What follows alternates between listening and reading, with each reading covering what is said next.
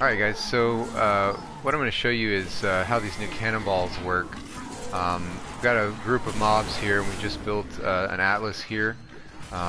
So one of these things that's really important that we've done, Sedative here showed us, is these walls right here. You really need these walls to keep the cannonballs in this setup in this particular way. Otherwise they just kind of bounce out and they don't do the damage that's needed. So we're going to see if we can't lead these guys into here and you kind of get an idea of what is the effect of that at this point. And sadly we might be killing them too well already, but here we go, here we go. Let's see what happens.